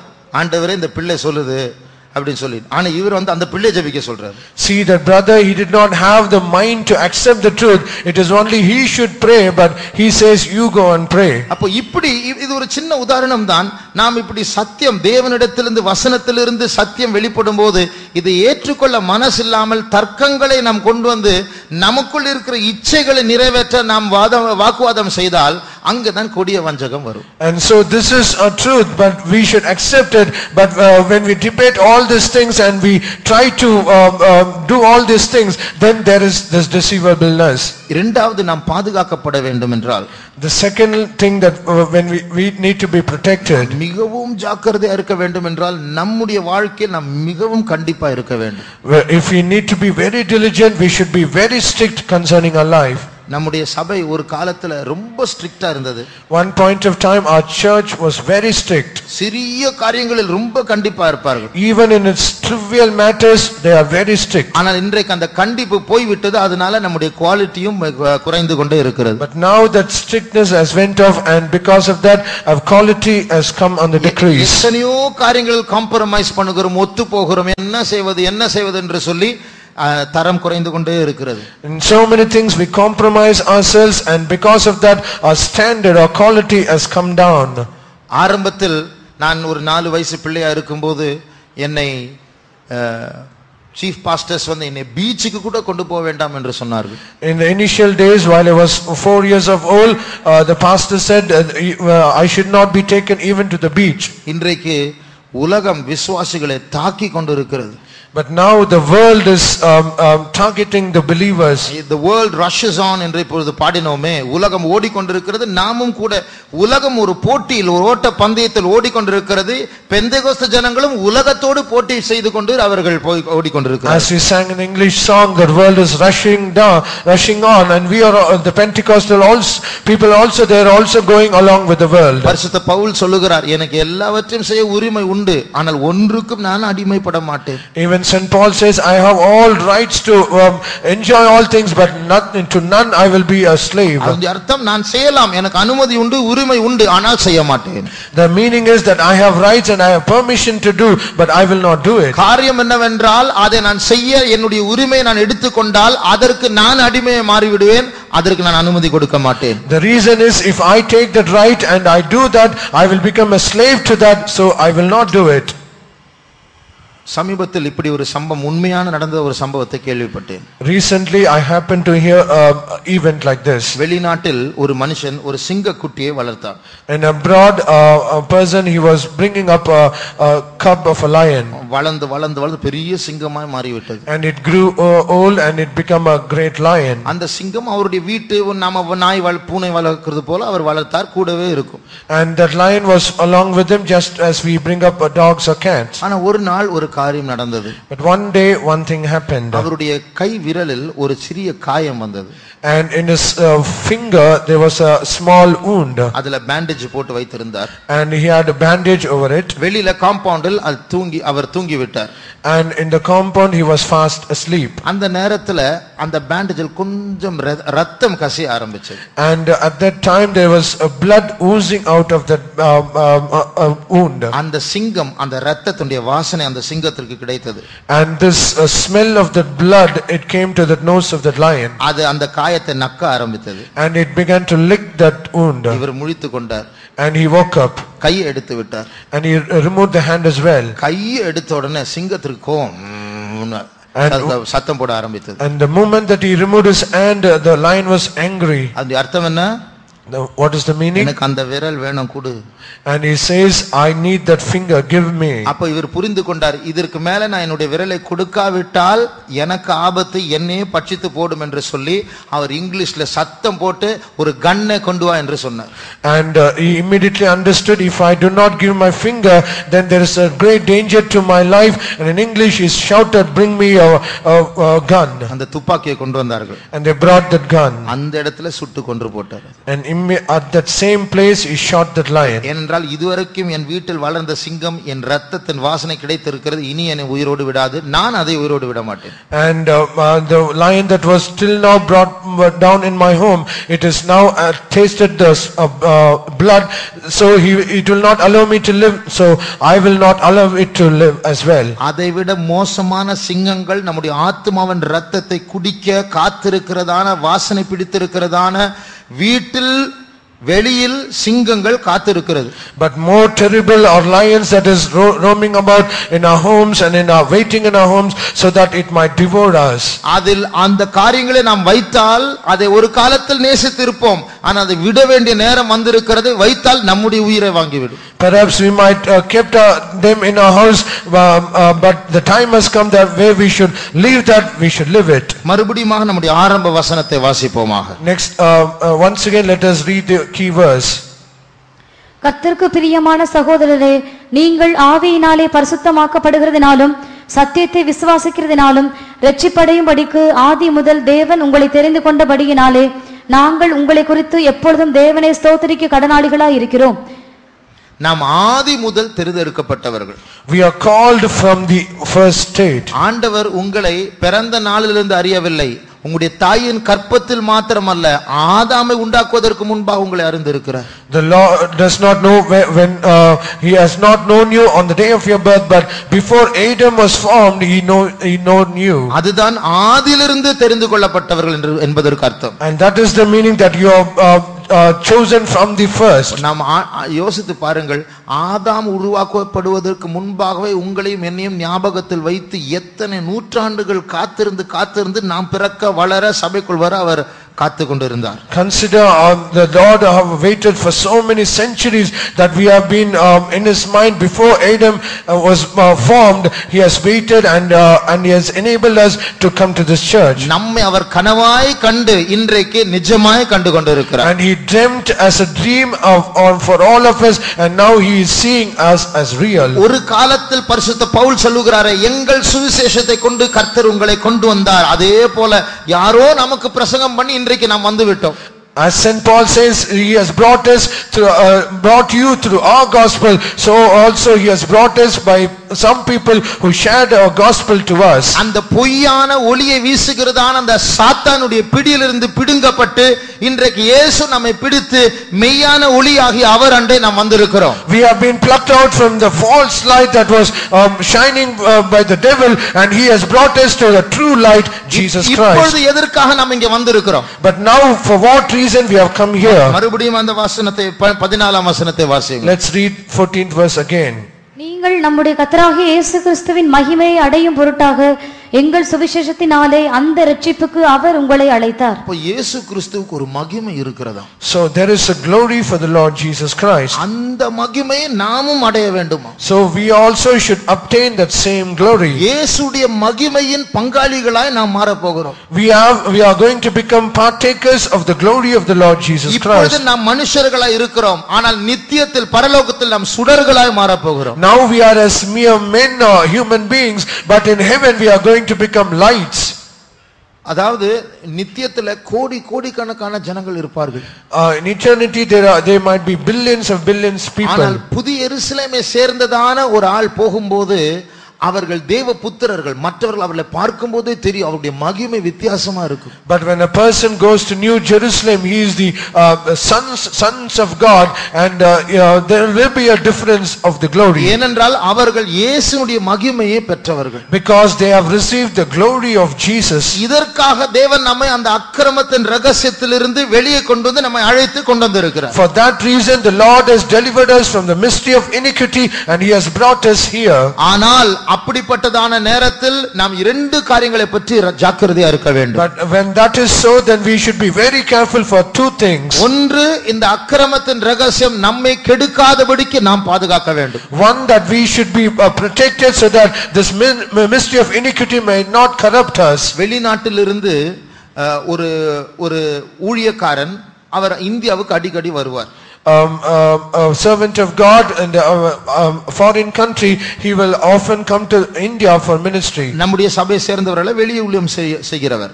And he belongs to our church and he does ministry in foreign countries. இந்தியாவுக்கு மட்டும் 100 முறை அவர் வந்திருக்கிறார். And he has come to India for almost 100 times. உலகத்தின் பல பாகங்களுக்கு சென்று கொண்டிருக்கிறவர். And he is going to different parts of the world. அவர் என்ன சொன்னார் தெரியுமா? But do you know what he said? உலகத்திலே ரொம்ப அதிகமா கெட்டு போன சபைகள் இந்தியாவில் தான் இருக்கிறது என்று சொன்னார். And he said the most corrupted churches on all the world is only in India. ஆராதனை இருக்கிறது, வெண்வஸ்திரம் இருக்கிறது, அபிஷேகம் இருக்கிறது, ஆனால் உள்ளான ரகசிய வாழ்க்கை அரித்து கொண்டு போய் கொண்டிருக்கிறது. It is true, there is worship, there is white raiments and the anointing is there, but in the inner life there is so much of corruption. பிரியமானவர்களே, ஒரு பெரிய போராட்டத்தின் மத்தியில் இருக்கிறோம். Beloved, we are in so many great strife. என்றைக்கு கால் எடுத்து முன்னாடி வைக்க வேண்டும், ஆவிக்குரிய ஜீவிதத்தில் முன்னேற வேண்டும் என்று சிந்திக்கிறோமோ அன்றைக்கு சர்ப்பம் வந்து நிற்கும். The day that we decide to step one forward so that we might progress in our spiritual life, the same day the serpent will come against us. ஆனால் நாம் வெறுமையாய் போராடுகிறவர்கள் அல்ல. But we are not a people who strive ordinarily. நமக்குள் ஒரு பெரிய தேவன் இருக்கிறார். We have a great God within us. அவர்தான் நம்மை அழைத்தார். And he is only who called us. அவர்தான் இந்த வெளிச்சத்திற்குள் நம்மை கொண்டு வந்தார். And he is the one God who brought us to this light. இனிமேலும் இந்த வெளிச்சத்திலிருந்து இயேசுவுடைய அதே மகிமை அடைய முடியாது. அவர்தான் நம்மை கைப்பிடித்து கொண்டு போய் கொண்டிருக்கிறார். And he is the only God who is leading us by his hand so that we might attain his glory. ஆகையால் பல எதிர்ப்புகள், பல போராட்டங்கள் மத்தியில் மனம் சோர்வுக்கு இடம் கொடுக்காமல் ஓடிக்கொண்டே இருக்க வேண்டும். So among so many oppositions, so many persecutions, we should never be discouraged, not get weary. We should go on pressing forward. உடன்படிக்கை பெட்டி பெலிஸ்தியர் மத்தியில் வந்தபோது, when the ark of the covenant came in the camp of the Philistines, அது அந்த நாட்கள் மகிமையற்ற வெறும் பெட்டியாய் இருந்தது. in those days it was like a ordinary ark without glory. அதை பிடுங்கி பெலிஸ்தியர் நாட்டுக்கு கொண்டு வந்து அவருடைய தேவர்கள் முன்னாடி வைத்தார்கள். And they plucked the ark of the covenant and they brought before their gods. ஆனால் அந்த சிலை விழுந்தது, ஜனங்களுக்கு மூலவியாதி வந்தது. And that idol, it fell down and they had a brain fever. அப்பொழுது என்ன செய்தார்கள் தெரியுமா? But what did they do? கன்றுக்குட்டி போட்டிருக்கிறதான மாடுகள் அதை கொண்டு வந்து அந்த மாடுகளுக்கு வண்டியில் கட்டி அந்த பெட்டியை வண்டியில் வைத்து கன்றுக்குட்டியை வீட்டில் வைத்து மாடுகள் போகுமா என்று பார்த்தார்கள். And they brought that oxen who had the calf and they left the calves and they brought that oxen and put the ark of the covenant and they sent. அந்த நேரத்துல அந்த பெட்டி பத்திரமா இஸ்ரவேல் தேசத்துக்கு போய் விட்டது. And that the cart was going quietly and toward the camp of Israel. அந்த சாமுவேல்ல இந்த சம்பவம் எழுதப்படும்போது ரெண்டு பக்கத்து ரோட்டுடைய ரெண்டு பக்கத்திலும் விளைச்சல் அதிகமா இருந்தது. And it is written in the book of Samuel, and when the cart was going on either side of the cart there was great harvest. ஆனா இரண்டு பக்கம் புசிக்க திரும்பாமல் பின்னாடி இருக்கிற கன்றுக்குட்டியையும் நினைக்காமல் அது அழுது கொண்டே இஸ்ரவேல் தேசத்தை நோக்கி போய் கொண்டிருந்தது. And but this oxen, without considering all the grains and on either side, not remembering even the little ones, it is just crying and it was going forward. அப்பொழுது பெலிஸ்தியர் அறிந்தார்கள், இது தேவனால் நடத்தப்படுகிற மாடுகள். Only then the Philistines understood these are the oxen that was led by the Lord. இது போல நமக்கு பல பிரயாசங்கள், பல கஷ்டங்கள், பல கண்ணீர்கள், இழப்புகள் உண்டு. அதன் மத்தியில் அழுது கொண்டே எருசலேமுக்கு தான் போக வேண்டும். அந்த சிந்தை மாறக்கூடாது. So also amid so much oppositions, persecutions, sufferings, we should go like that oxen, just crying, and we should look unto Jesus and we should have this mind. எப்படியாவது இயேசுவின் மகிமையை அடைய வேண்டும். Somehow we should attain the glory of Jesus. ஆகையால் முதல் காரியம் நாம் நம்முடைய ஜீவியத்தை பாதுகாக்க வேண்டும். The first thing is that we should preserve or protect our life. இரண்டாவது, secondly, பரிசுத்த பவுல் ஒரு கூட்டத்தாரோடு எங்கள் சுவிசேஷம் என்று சொல்லுகிறார். Saint Paul compares and says to a group, through our gospel. எங்கள் சுவிசேஷத்தினால் தெசலோனிக்கேயராகிய நீங்கள் ரட்சிக்கப்பட்டீர்கள். through our gospel you Thessalonians are saved. அதுபோல இப்பொழுது நாமும் இந்த வெளிச்சத்திற்குள் வந்துவிட்டோம். So also we have come to this light. நமக்கும் மற்றவர்களுக்கு சொல்லக்கூடிய ஒரு சுவிசேஷம் இருக்க வேண்டும். So we should also have a gospel so that we might share to others. இங்கே வந்திருக்கிற எல்லாருக்கும் என் சுவிசேஷம் எங்கள் சுவிசேஷம் என்று சொல்ல எல்லாம் தெரியாவிட்டாலும் கொஞ்சமாவது தெரிந்திருக்க வேண்டும். So to all those who are gathered here, everyone should say my gospel and our gospel. There should be one thing that everyone should be aware of. மலையில் வைக்கப்பட்ட பட்டணம் மறைந்து இருக்க மாட்டாது. The city that is set on a hill, it cannot be hidden. அப்போ நமக்குள் ஒரு வெளிச்சம் வந்து விட்டது. So a light has come upon us. அந்த வெளிச்சத்தை இப்போது மற்றவர்களுக்கு வீச வேண்டும். And we should exhibit that light to others. எப்படி நாம் மற்றவர்கள் நிமித்தம் மற்றவருடைய சுவிசேஷத்தை நிமித்தம் இங்கே வந்தோமோ அதே போல நம்மால் மற்றவர்கள் அந்தகாரத்திலிருந்து வர வேண்டும். As we have come through this light by other person gospel, so also others should also come to Christ through our gospel. நாம் எத்தனை விசுவாசிகள் இதுவரைக்கும் ஆதாயப்படுத்தினோம்? How many believers that we have won is the two? எத்தனை ஆத்துமாக்களை ஆதாயப்படுத்தி? How many souls that we have won? எத்தனை பேருக்கு சுவிசேஷம் சொல்லி இருக்கிறோம்? To how many people we have shared the gospel? பாரமாவது இருக்கிறதா? At least do we have that burden? பஸ்ல போகும்போது அப்படி ஜெபிக்கிறோம், ஆண்டவரே இந்த பஸ்ல இருக்கிறவங்களை ரட்சியும். When we travel through a bus, do we have a prayer, oh Lord, save these people? நேரம் கிடைத்தால் மற்றவர்களுக்கு சுவிசேஷம் சொல்லுகிறோமா? When we have some time, do we share the gospel? எதுக்கு அந்த வம்பு, எதுக்கு அந்த பிரச்சனை? நான் சர்ச்சுக்கு போறேன் வரேன். Why should I have that problem? I go to church, that is enough. அது நல்லதல்ல பிரியமானவர்களே. Beloved, that is not good. நம்முடைய அப்படி என்றால் நமக்குள் இருக்கிற வெளிச்சத்தை மரக்காலின் கீழ் வைத்து மூடி விடுகிறோம். If that be so, then we are trying to hide a light through a bushel. காலம் வாய்த்தாலும் வாய்க்காவிட்டாலும் சுவிசேஷத்தை பிரசங்கம் பண்ணு. Be it in season or out of season, take heed that you share the gospel. ஒரு சேல்ஸ் ரெப், அத ஒரு கம்பெனில ஒரு பொருளை விற்பனை செய்கிறதான பிரதிநிதிகள் இருக்கிறார்களே. There are so many sales representatives for a company. அவங்க போன்ல மற்றவர்கள் அணுகுவார்கள். And they try to contact people through phones. நேரடியாக வீட்டுக்கு போவார்கள். They will visit people personally. அவங்க வந்து சார் மேடம் ஒரு காரியத்தை ஒரு 2 நிமிஷங்களோட பேசலாமா என்று அவர்கள் அவங்களுடைய பொருளை விற்பதற்கு முன்பாகவே அவங்க வந்து டோர் அடைச்சிருங்க, போ எனக்கு டைம் இல்லை. Before they try to explain their product and they advertise their product, before that they will shut the doors. அதனால அவர் சோர்ந்து போய் வீட்டுக்கு போவாரா? And because of that will they be discouraged? சம்பாதிக்க வேண்டும் என்றால் அதை எதிர்பார்த்து தான் இருக்க வேண்டும். If they have to earn their money, they should anticipate such things and go. எசேக்கியேல் தீர்க்கதரிசியிடத்தில் ஆண்டவர் சொன்னார், the Lord said unto the prophet Ezekiel, மனுபுத்திரனே அந்த இஸ்ரவேல் ஜனங்கள் கலக வீட்டார். Son of man, these people are rebellious house. They are rebellious house. ஆகையால் அவர்கள் கேட்டாலும் கேட்காவிட்டாலும் நீ பேசு. Whether they hear it or not, you should speak. நீ சோர்ந்து போகாதே அவர்கள் எதிர்க்கும்போது. Do not be wearied when they resist. நீ உன் நெற்றியை வஜ்ரக்கல்லை போல கடினமாக்கு. You should make your forehead as a jasper. அவர்கள் எதிர்ப்பார்கள், ஆனால் நீ பேசிக்கொண்டே இரு. They will resist, but you continue to speak. அது போல நாம் மாற வேண்டும்.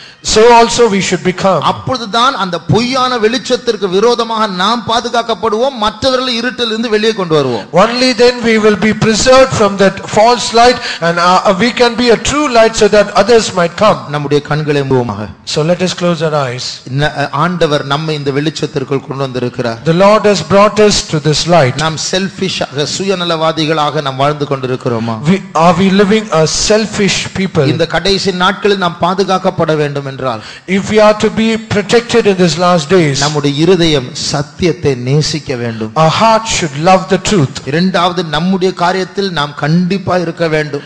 Secondly, we should be very strict in our matters. ஆண்டவர் ஒரு காரியத்தை வேண்டாம் என்று சொன்னால் அது விட்டு விட நம்மை ஆண்டவர் பலப்படுத்த வேண்டும். The Lord should strengthen us so that when he says you should forsake it, we should should forsake it. இல்லை என்றால் சிங்கம் நம்மை விரலல்ல முற்றிலுமாய் ஆத்துமாவை சேர்த்து பட்சித்து போடும். If that is not so, the lion will not only devour our finger, it will totally devour our soul as well. மூன்றாவது நம்முடைய ஜீவியத்தை பற்றி நாம் ஜாக்கிரதையா இருக்க வேண்டும். Thirdly, we should be very diligent about our life. அடையாளங்கள் அற்புதங்கள் அங்க நடக்குது இங்க நடக்குது என்று சொல்லி அவசரப்பட்டு ஓடாதே, சத்தியத்தை நேசிப்போமாக. Do not go here and there seeing there are so many wonders and miracles are happening. You should love the truth and come here. ஏனென்றால் பிசாசும் அடையாளங்கள் அற்புதங்களை செய்வான். Because even the devil also he will do wonders and miracles. பிசாசும் வியாதிகளிலிருந்து சுகத்தை தருவான். Even the devil also will give healing to the body. நாம் சத்தியத்தை பின்பற்றினால் பாதுகாக்கப்படுவோம். Only when we follow the truth we will be preserved. அடுத்தபடியாக Nextly, நாம் மற்றவர்களுக்கு சுவிசேஷத்தை சொல்லுகிற ஒரு கடமை நம்மிடத்தில் உண்டு. We have a great work or indebted to share the gospel to us. Others. என் சுவிசேஷம் என்று சொல்லக்கூடிய ஒரு சில வார்த்தைகளாவது நம்மிடத்தில் உண்டு இருக்க வேண்டும். We should at least have some words, few words wherein we are in a position to say that our gospel. ஒருவேளை நமக்குள் இயேசு செய்த ஒரு நன்மையா இருக்கலாம், அதையும் ஒரு சுவிசேஷமாய் மாற்றி நாம் மற்றவர்களுக்கு சொல்ல வேண்டும். Perhaps it might be a goodness that the Lord has done in our life. Even that should be a gospel where we can share to others. 10 பேர் பரியாசம் பண்ணினாலும் பரவாயில்லை. Even let it be 10 people mock at us. 100 பேர் பரியாசம் பண்ணினாலும் பரவாயில்லை. Let it be 100 mock at us. Noah நீதியை பிரசங்கம் பண்ணினார் என்று வேதம் சொல்லுகிறது. The scripture says Noah he preached righteousness. அவருடைய பிரசங்கத்தை யார் கேட்டார்? Who hearkened to his preaching? அந்த பேழைக்குள் வந்தவர்கள் எத்தனை பேர்? How many people entered the ark? அவரும் குடும்பமும் தான், வேற யாரும் வரல. Only he and his family, none else.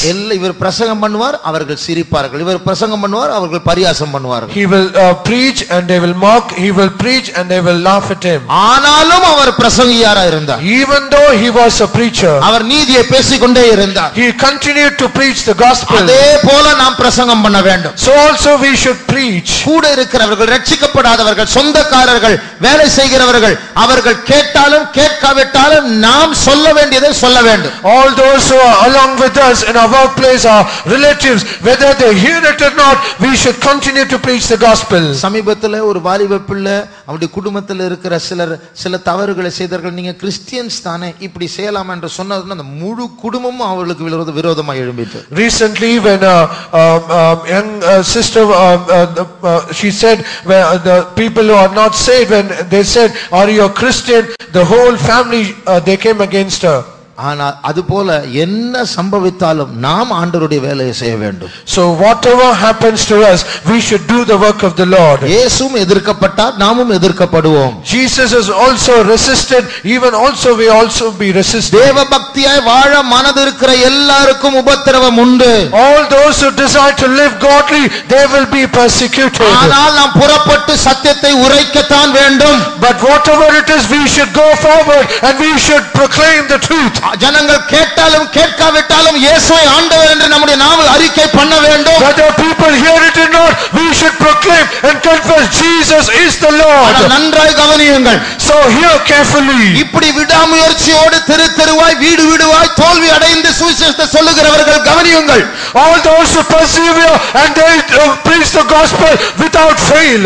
பிள்ளை பெறாதவள் அநேக பிள்ளைகளுக்கு தாயா மாறினாளே என்ற வசனம் உன்னுடைய வாழ்க்கையில் நிறைவேற போகிறது. And the word of God that was said, the woman that did not have a child, they will have so many children, that shall be fulfilled in your life. ஒரு ஆத்துமாவும் சம்பாதிக்க முடியவில்லை என்று நீ துக்கப்பட்டு கொண்டிருக்கிறாய். கர்த்தர் ஒரு ஜாதியை உன்னுடைய கையில் கொடுப்பார். You have been grieved, sir.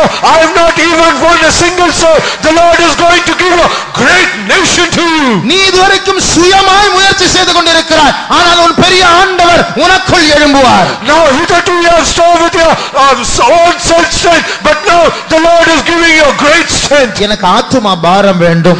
I need a burden for souls. சுவிசேஷத்தை சொல்லக்கூடிய தைரியம் எனக்கு வேண்டும். I need a boldness to share the gospel. என் சுவிசேஷம் என்று சொல்லக்கூடிய வெளிப்பாடுகள் எனக்கு வேண்டும். I need a revelation so that I might say my gospel. விரும்புகிறவர்கள் கரங்களை உயர்த்துங்கள். All those who desire, lift up your hands. மறுபடியும் சொல்லுகிறேன். Once again I say, எனக்கு ஆத்துமா பாரம் வேண்டும். I need a burden for souls. இரண்டாவது சுவிசேஷத்தை சொல்லக்கூடிய தைரியம் எனக்கு வேண்டும். Secondly, I need a boldness to share the gospel. மூன்றாவது என் சுவிசேஷம் என்று சொல்லக்கூடிய தனிப்பட்ட வெளிப்பாடு எனக்கு வேண்டும். Thirdly, I need a personal revelation wherein I can say my gospel. இந்த மூன்றையும் வேண்டும் என்று சொல்லுகிற கரங்களை உயர்த்துவோம். All those who say I need all these three, lift up your hands. பரலோகத்தில் இருக்கிற தேவன் இப்பொழுது நம்மோடு பேசிக் கொண்டிருக்கிற தேவன். The Lord who sits in heaven, He is a God who speaks even now to us. இது மனுஷர்களால் நடத்தப்படுகிற சபை அல்ல, தேவன் இந்த இடத்தில் இருக்கிறார் என்று விசுவாசிக்கிறவர்கள். This is not a church who is led by men. All those who believe this is led by God. தேவனின் உயர்த்தின கையை கண்டு கொண்டு இருக்கிறார் என்று விசுவாசிக்கிறவர்கள். All those who believe the Lord has seen my hands that is lifted up. கர்த்தர் நம்முடைய ஆண்டவர் தத்துவங்களை பேசி போகிறவர் அல்ல. God is not God who speaks philosophies and go. வாக்குத்தத்தம் பண்ணப்பட்டதான அபிஷேகம் ஒரு முத்திரை என்று வேதம் சொல்லுகிறது. The scripture says the promise anointing, it is a seal to us. இன்றைக்கு ஆண்டவருடைய இதயத்தில் ஒரு சீல் போட போகிறார். Even today the Lord is going to seal in your heart. நீ எனக்குரியவன். You belong to me. அந்த தேவனுடைய முத்திரையில் நீ எனக்குரியவன் என்ற முத்திரை அவர் போட போகிறார். The Lord is going to make a seal upon you that you belong to God. அந்த சர்ப்பம் வரும். That serpent will come. அப்போது அவன் அந்த சீலை பார்ப்பான். He will see that seal. அவன் போராடலாம், ஆனால் ஜெயம் நமக்குரியது. He will strive, but victory is ours. அந்த வலு சர்ப்பம் அந்த ஆண் பிள்ளை விழுகும்படியா வகை தேடிக் கொண்டிருக்கிறார். The dragon is seeking ways to consume that man child. கரங்களை கீழே போடுவோமாக. Let us put down our hands. இப்பொழுது ஒரு வசனத்தை வாசித்து விட்டு ஆவியானவருக்கு இடம் கொடுக்க போகிறோம். Now let us read that verse and let us give room to the Spirit of God. நீங்கள் எல்லாரும் கண்களை மூடுங்கள். வசனத்தை வாசிக்கிறவர்கள் வெளிப்படுத்தல் 12ஆம் அதிகாரம் 5ஆம் வசனத்தை வாசியுங்கள். You all close your eyes, read the verse. Let us read Revelation chapter 12 verse 5. ஒரு யுத்தம் நடந்து கொண்டிருக்கிறது. There is a war going on. 7 தலை உள்ள ஒரு பெரிய வலு சர்ப்பம் ஒரு குழந்தையோடு போராடுகிறது. A serpent with 7 heads, it is striving so that he might swallow that man child. அந்த குழந்தை பலனற்றது, அந்த சர்ப்பம் வல்லமை உள்ளது. The child is weak, but the dragon is trying to swallow. அந்த குழந்தை ஞானமற்றது, அந்த சர்ப்பம் தந்திரம் உள்ளது.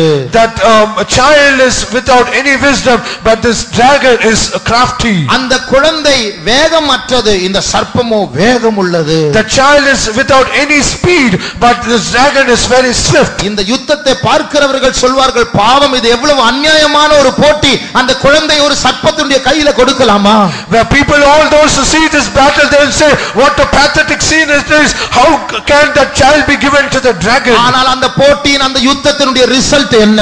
But what is the result of the battle? அந்த 5ஆம் வசனத்தை வாசியுங்கள். Let's read verse 5. சகல ஜாதிகளையும் இருப்புக்கோலால் ஆளுகை செய்யும் ஆண் பிள்ளையை அவள் பெற்றாள். அவளுடைய பிள்ளை தேவனிடத்திற்கும் அவருடைய சிங்காசனத்திற்கும் எடுத்துக்கொள்ளப்பட்டது. அல்லேலூயா, அல்லேலூயா. எப்படி அது சம்பவித்தது? How did it happen? 7 வாய் திறந்த அந்த ஆண் பிள்ளை விழுங்கும்படியாக அதை தேடிக்கொண்டிருக்கிறது. And the 7 mouths is trying to consume that man child. அந்த 7 வாய்களை தப்பி எப்படி அந்த ஆண் பிள்ளை மேலே சிங்காசனத்திற்கு எடுத்துக்கொள்ளப்பட்டது? How could that man child escape from all this 7 mouths and it was taken to the throne? அந்த குழந்தை நம்மை போல ஞானமற்றது, பலவீனமானது, வேக குறைவுள்ளது. And the child was like weak as we are, without wisdom and without speed. ஆனால் அந்த குழந்தைக்குள் ஒருவர் இருந்தார். But there was a person in that child. அந்த நாம் தான் அந்த குழந்தை.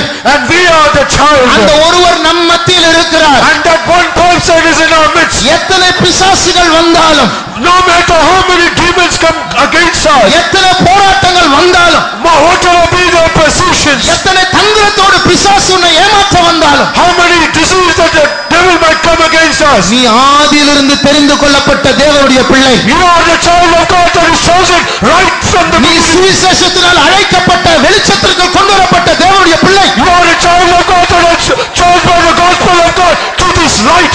தேவன் நம் பட்சத்தில் இருக்கும் பொழுது நம்மை எதிர்ப்பவன் யார்? When the Lord is among us, on our side, who can fight against us? ஆகையால் ஜெயம் உன்னுடையது. So victory is ours. பலவீனமான ஆண் பிள்ளையே, ஜெயம் நம்முடையது. Oh weak man child, victory is ours. நமக்குள், நம் மத்தியில், நம்மை சூழ்ந்திருக்கிற தேவனுக்குள் கலிகூறுவோமாக. So let us rejoice in our God who is come in our midst, who is surrounding us. முத்திரை செய்யப்பட்டவர்களே ஆர்ப்பரிப்போமாக. All those who are sealed, let us rejoice. ஆண்டவர் உன்னை பார்த்து சொல்லுகிறார், நீ எனக்குரியவன், எனக்குரியவள். You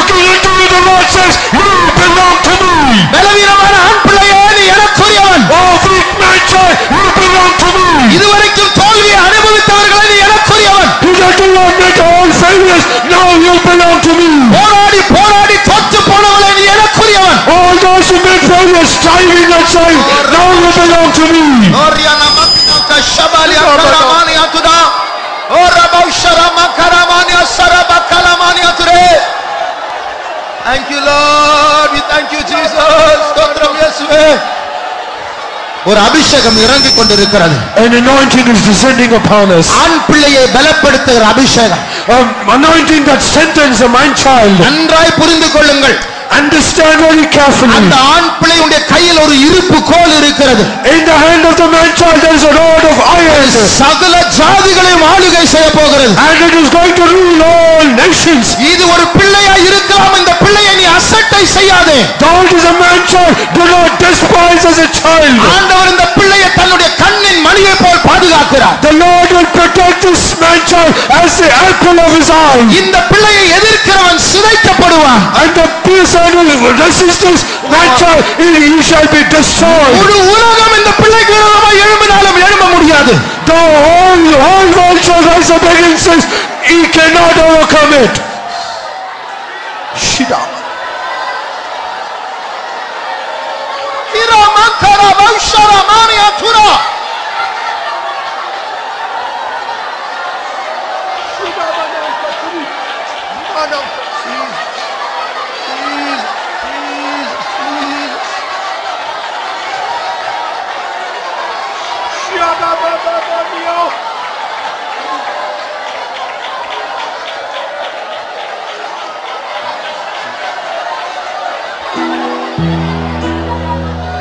தேவரி சகலவும் செய்ய வல்லவர் செய்யாதி வீணத்தது தாய்மாராது.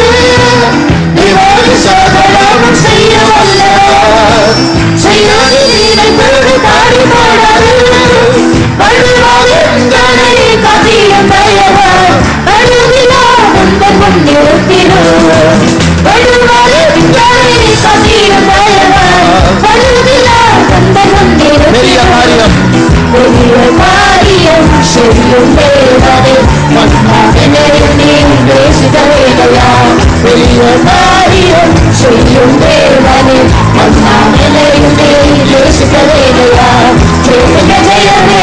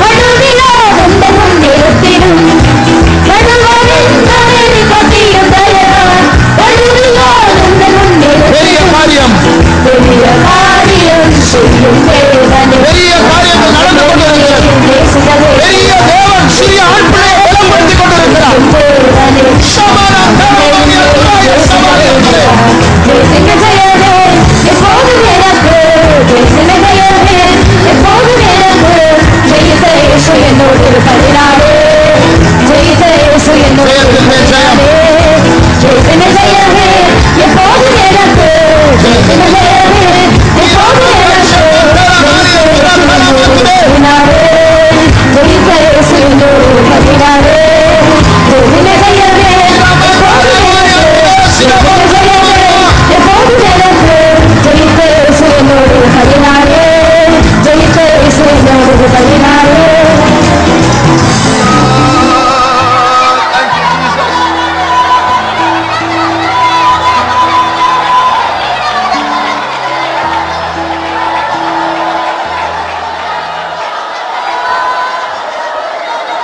நாம் எவ்வளவு பலவீனமாய் இருந்தாலும் பரவாயில்லை.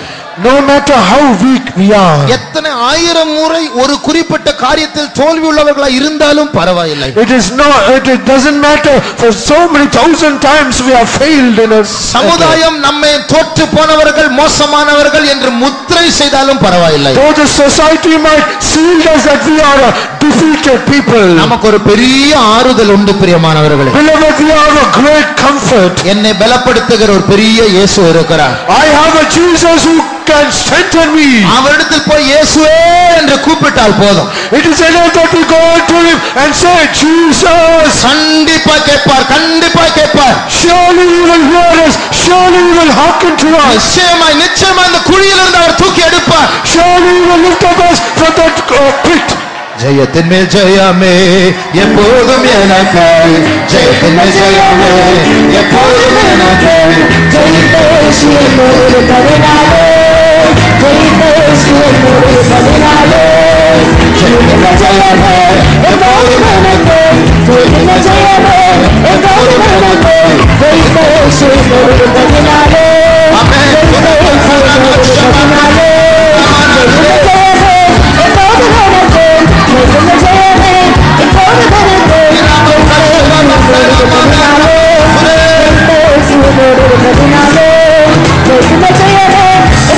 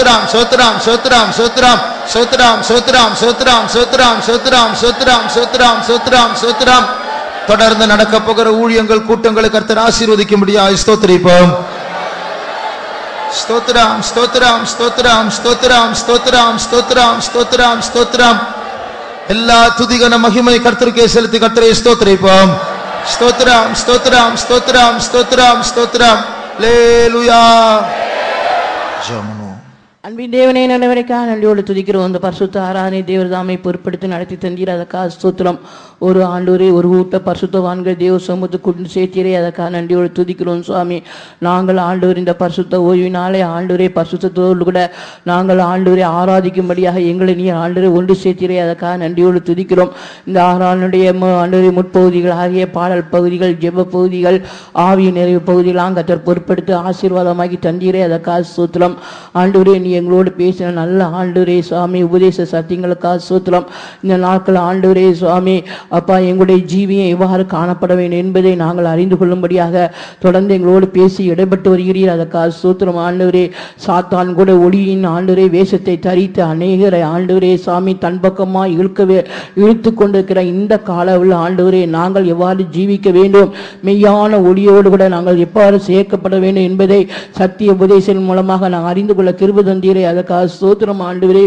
இந்த நாட்கள் ஆண்டவரே அப்பா அந்த சாத்தானுடைய ஆண்டவரே தந்திரத்தில் இருந்து ஆண்டவரே இந்த வலுசற்பத்தினுடைய ஆண்டவரே வல்லமையில் இருந்த தந்திரத்திலிருந்து நாங்கள் எந்த விதத்திலையும் ஆண்டவரை தப்பித்துக் கொள்ளும்படியாய் சாத்தான் எங்களை விழுங்கும்படியாக வலுசற்பம் தந்திரமாய் எங்களை வஞ்சிக்கும்படியாக அந்த ஆண் பிள்ளை விழுங்கும்படியாக அவள் முயற்சி செய்யும் போது ஆண்டவரே நாங்கள் ஆண்டவரே சுவாமி எவ்வாறு ஜீவிக்கிறோம் அந்த சாத்தானுடைய வலுசற்பத்தினுடைய ஆண்டவரே அப்பா அவன் எங்களை விழுங்கி விடாதபடி நாங்கள் மிகவும் ஜாக்கிரதையோர்களா எங்களுடைய ஜீவியத்தில் சத்தியத்தை நேசிக்கிறவர்களா சத்தியத்துக்காக நாங்கள் ஜீவிக்கிறவர்களா சத்தியத்தை கைக்கொள்வர்களா இந்த நாட்களை காணப்பட கத்த கிருபை தரும்படியா வேண்டுகிறோம். ஆண்டவரே சத்தியத்தை அறிந்த நாங்கள் ஆண்டவரே இந்த நாட்களை மிகவும் எங்களுடைய ஜீவியத்தை குறித்து கண்டிப்பாகவும் ஆண்டவரை ஜாக்கிரதையா எங்களுடைய ஜீவியத்தை பாதுகாத்துக் கொள்ள இந்த கால அளவில் ஆண்டவரே மெய்யான ஒளியாக நீர் எங்களை பாதுகாத்து வழிநடத்தும்படியா எங்களுக்கு வேண்டிக் கொள்வோம் சுவாமி.